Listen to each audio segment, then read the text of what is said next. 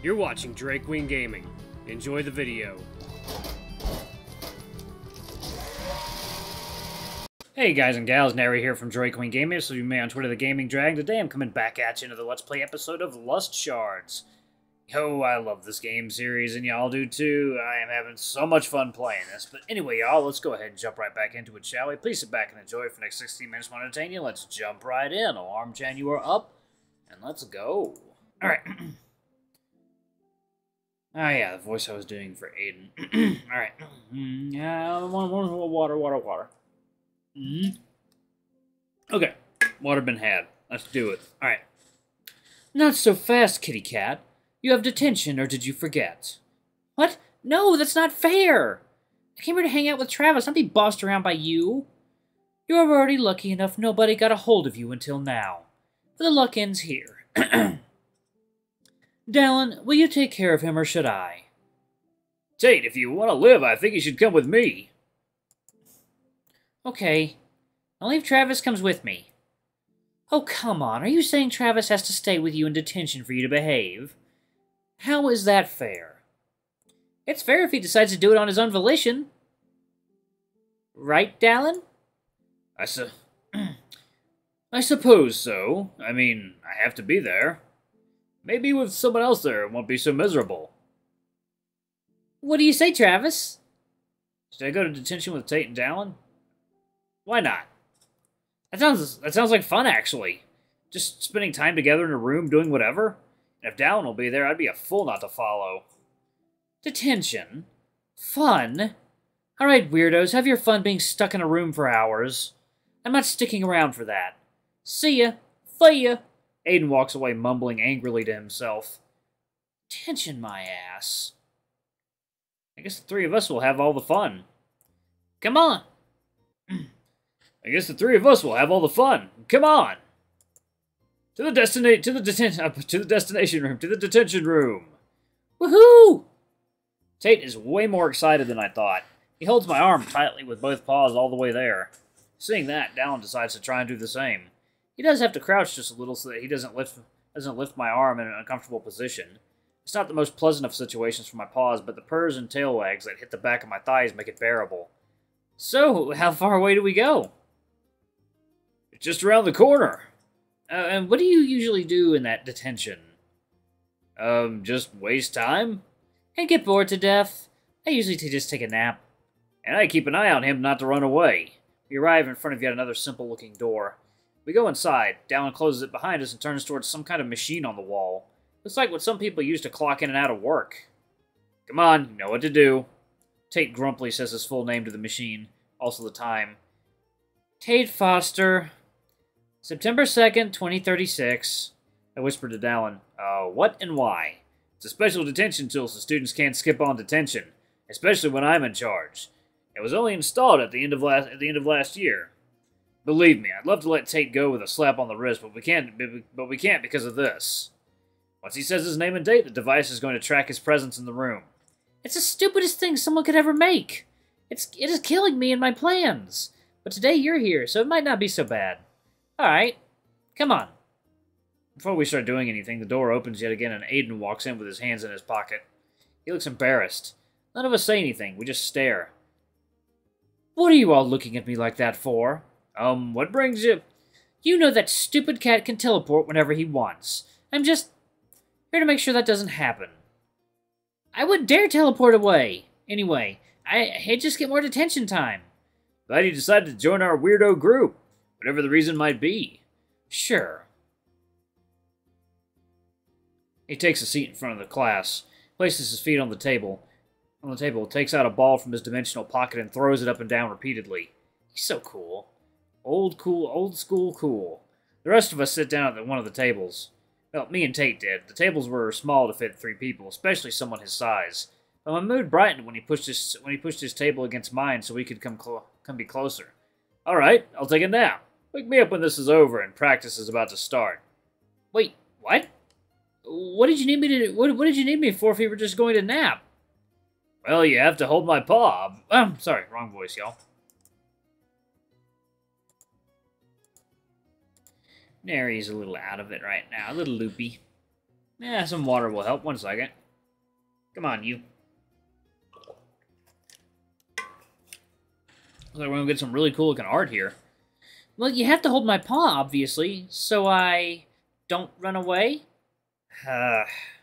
He takes my paw in his and looks at me with puppy eyes, or kitten. Am I really going to say no to this?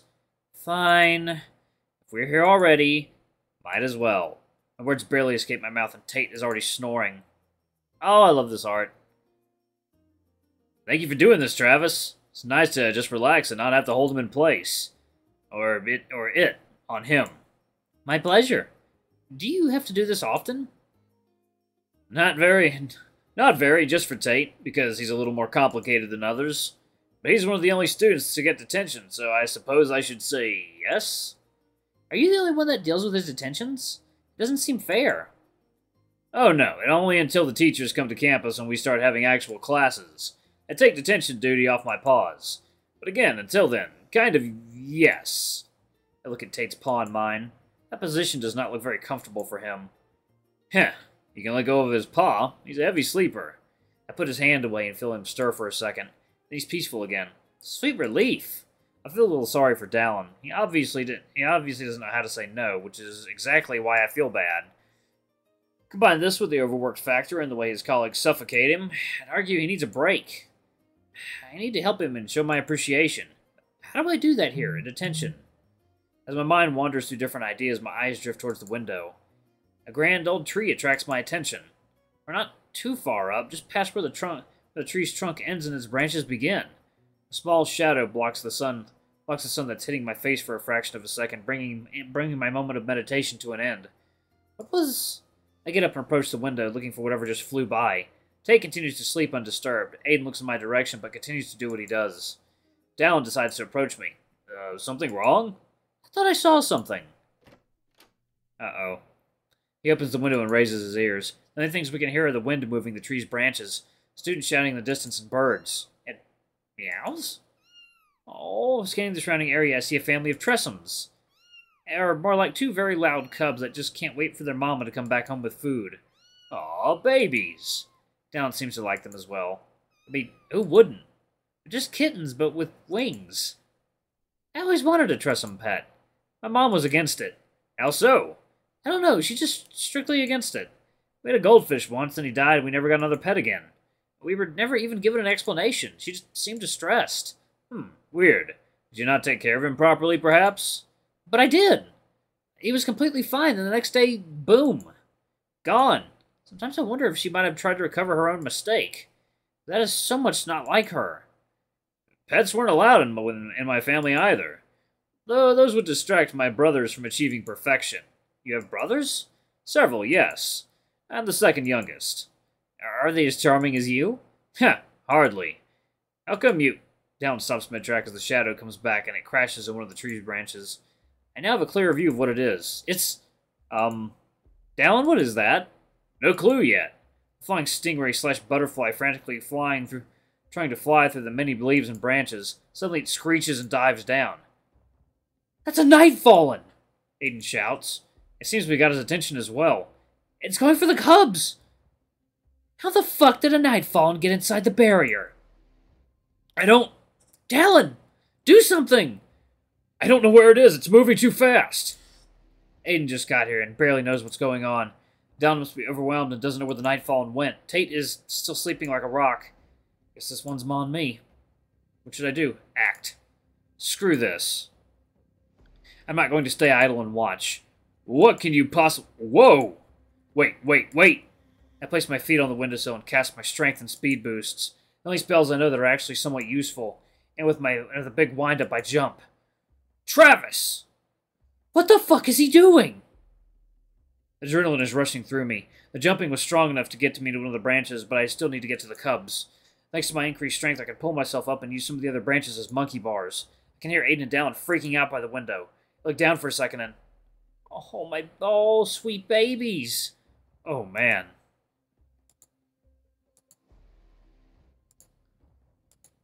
Height is suddenly so much scarier when you're at the risk of falling down whenever. The Nightfallen is getting closer. Less and less leaves in its way to stop it. I won't make it. Scribbles, do something. I don't know what you want me to do. Anything! You'll get discovered. The creature is now in full view, and it's uglier than I thought. It reaches its target and unhinges its jaw, revealing rows of sharp teeth. One more jump between me and them, but it's still too far. I'm sorry, little ones. Boom! The Nightfallen gets intercepted by a golden wall, then captured in a cage. No, not captured. The walls of the cage close down more and more. The Nightfallen is cracked, squished, mashed, destroyed, only until smoke remains in its place, and the cage disappears. Found you! Leaving me hanging beside the little babies that are still meowing for food, like they weren't about to be food themselves. Lucky little bastards. Oh, I'm so glad you're safe. My first reaction, obviously, is to pet them and see if they're okay. Whoa! As soon as my hand reaches their nest, it dissolves into smoke along with the cubs. What? What happened? What did I do? Did I kill the kittens? Relax, I think they were fake, either an illusion or summons of a sort. Oh, thank God! But why? Beats me. Consult the other two idiots. I looked back towards the window, a worried wolf and tiger looking at me with eyes full of relief. About that. How do I get back? The emotions and adrenaline are gone, making being in a tree much more frightening. I don't look down, don't look down, don't look down. My claws are planted deep in the tree's bark. Can I have some help, please? Do you think a snow leopard would be really good at climbing? Another golden object, this time a bridge, appears from my feet to the window. Sweet! Dallon's powers are awesome, and I don't even know yet what those are exactly. I get back to them, he immediately takes me in another hug. That was so reckless, Travis! And brave! And noble! You saved them, Travis! I can't believe you would do something like that to save some animals! Is he crying? Or at least shedding some tears? Whatever he does, one thing's for sure. He's crushing me. I gotta get him away. Thankfully, he lets go after my next comment. I didn't even do anything. You were the one that killed the Nightfallen. But I wouldn't have been able to if it would have find it without you. Your sudden movements through the leaves and branches made a clear path directly to the kittens, letting me catch it. It's true. It's true. Even if I still think it was kind of stupid to jump like that. You did save them. I was so happy hearing them praise me.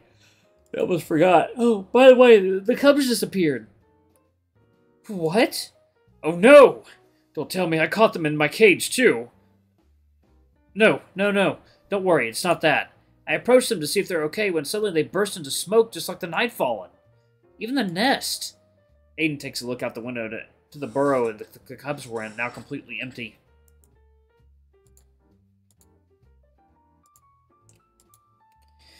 Strange, then. Does that mean they were summons? Or illusions? Or someone teleported them away? We look at Tate, still storing on the tables without a care in the world. Maybe not. But why? That's what I was asking. Hey, did that Nightfallen drop a crystal when it was destroyed? Oh fuck, I don't remember. No, it didn't. Are you sure? Yes, I can't lie, remember? I'm certain it had no crystal inside it. No, it didn't. I'm certain. So somebody made a fake Nightfallen and a fake Tressum nest. I think we were messed with, Dallon. You mean somebody played a prank on us? Travis could have been in real danger. To be fair, I don't think he can be in any real danger around you. But it was a mean prank to pull. That's true. I find out who did this. He clenched his fist with a determined look in his eyes. Is it going to be the little shit that's sleeping or pretending to sleep? He clenches his fist with a determined look in his eyes. I don't think it's a reason to fry our brains over. Maybe you're right. Still, summoning Nightfallen on Academy grounds is forbidden. So prank or not, they still broke the rules. Should tell that to your Shard members. They'll find the bitch that did it in no time. Fantastic idea. Wait, no, don't. Nobody hears about this, got it? I'm not too excited about telling anyone, but still, why so? Because everyone, especially the stupid new headmaster, will overreact for sure. And I don't need the drama right now. Dallon's ears look like they're about to fall. Hearing the word stupid and headmaster in the same sentence must have been hard for him. But we still have to explain this mess. Look at the broken branches and fallen leaves that cover the grass below. I think Travis was aiming for the branches, not the summon. Me and Dallon laugh, and even Aiden lets out a chuckle. We go... We go back to what we were doing before the chaos erupted. Got an idea? What idea? About how to get out of here with the wolf. We've been thinking about that all this time? While we were still having a crisis? Oh, please, it was 2 cats with wings. The world would still spin without them. Heartless. Did I expect anything else? Whatever. Spill it. Alright, but only because this detention is already boring me. A Nightfallen attack is not entertaining to you? A fake attack, you mean? Not really. Okay, you ready? All ears. You get out of detention and leave the cat alone. Okay, and then? That's it. That's the plan. It's not very helpful. It's logical. What is he? A toddler? Don't call him that. You were literally holding his paw a minute ago. He's a grown-ass adult, at least when it comes to our species. He has to face the consequences of his actions alone. Just give him a stern talking, get the other 2, and have a threesome outside the door to show who's in charge around here. You seem like the voice of reason until that last part. I want to get down now, but not by hurting anyone's feelings. Weak. I'd rather be weak than a monster. Second idea, then. Well, that might be just as fun. You play Truth or Dare with these guys. Truth or Dare? Truth or Dare? Yeah. As far as my research in the movies department went. The presence of that silly game is responsible for almost all drama and plot points of said movies. Alright, I'm going to go ahead and pause it right there. Thank you all so much for watching. Don't forget to like, comment, subscribe, and that notification bell. Leave a super thanks. For a tip if you can, it always helps. Until the next video, I love you all. I'll see you next time. Bye-bye!